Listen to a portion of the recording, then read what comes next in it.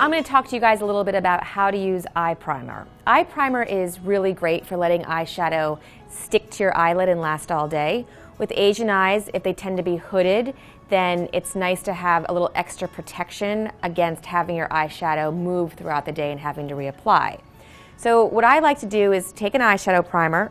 Sometimes they come in a wand, sometimes they come in a little pot. Whatever it is, take a little bit with your fingertip. And you just want to cover your entire eyelid. That's the most important thing.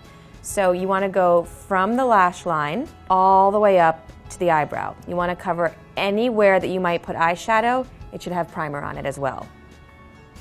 Some primers are sort of invisible and sheer, like this one, and some of them have a little more color.